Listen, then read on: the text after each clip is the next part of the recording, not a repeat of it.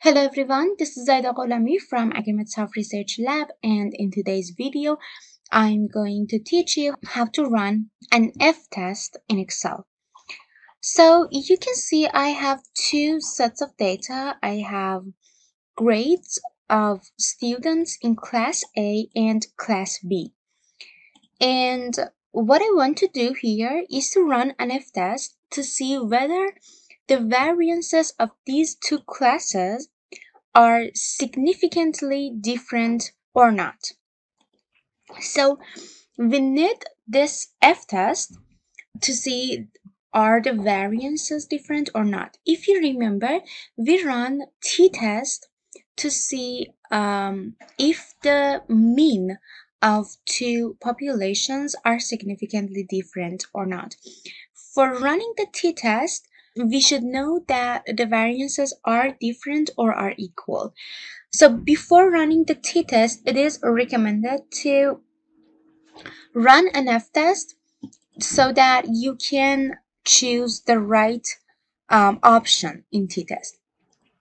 Besides that, the F-test is used in ANOVA analysis. So in ANOVA analysis, what you want to do is to analyze the difference of the variances, analyze the inequality of the variances, and for that sake, you need an F-test. Okay, so let's run an F-test in here. For running an F-test, you need to go to Data Tool, Data tab, and then open Data Analysis. If you cannot see it right here, go to File, Options, and in Add-ins, the Manage button should be in Excel Add-ins. Okay, click on Go, and then check the Analysis toolpack and click OK.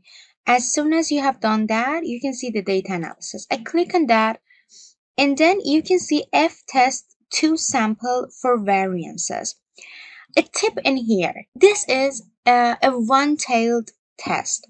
So in data analysis, you cannot find F-test with two-tailed. Okay, you have one tail only. Before running the test for data analysis, what we recommend to do is to calculate the variances. So I go in here, I click equal mark variance for sample, I double click and select the whole data, and you can see the variance in here is 28.99, and I want the variance also for class number B. You can see the variance in here is higher. In here, when we have calculated the variances, we make an hypothesis. The hypothesis in here is that the null hypothesis is that the variance for A is equal to variance for B. Okay, and the alternative one, when we have calculated the variance, the alternative one is that the variance for B is significantly higher than variance for A. So that's our hypothesis that we want to test against, and these are the null and alternative hypothesis. So you can see clearly that this is a one-tailed test. So let's go to in data analysis and F-test to sample for variances. I click OK, and then the variable one in here would be the one with higher variance. So I select the class B as the first variable, and I select class A as second variable. So then you can see it says, do you want to include the labels? I think I have not included, so I again do that. I forgot. Yeah. Now I can check labels, and then the alpha in here is 5%. It's okay for me. If you want to do hypothesis testing in other alpha levels, you can change it, of course. Then you can see in output options, it says, where do you want to print out the outputs? I want the results to be printed in here, starting from here. I click OK, and then you can see my results is shown in here. So F-test2 sample for variances, as I said before, this is a one-tailed test, and these are the hypotheses. So the mean is the normal average of these data. Variance is the exact same thing that we have calculated. We can have average also, so that you can see it's the simple average. So you can see these are the average numbers, and then there's observations and degree of freedom, which is observation number -1. And then here is F statistic. You can compare the F statistic towards F critical for one tail. In here, the test is something like this. So you have the distribution like this. And then we want to see, so F critical for one tail is 2.16. So this is 0. And then we have F critical as 1, 2, let's say, and here is 2.16.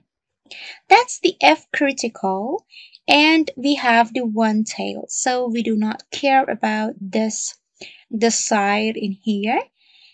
And then we have F statistic as 1.05, so it drops somewhere in here. This is F critical.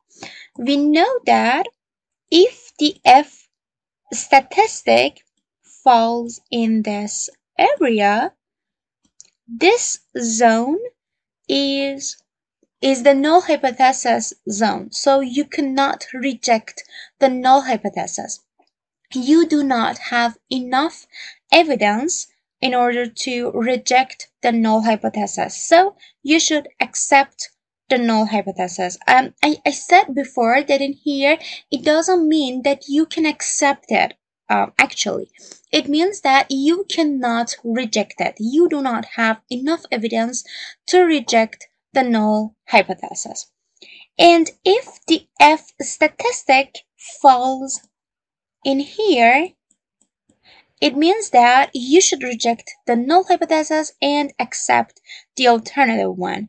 In here, the results of our test is that the variances do not have meaningful differences. So we cannot reject the null hypothesis. And then you also can see in here the p-value. So the p-value for one tail in here is 0.45.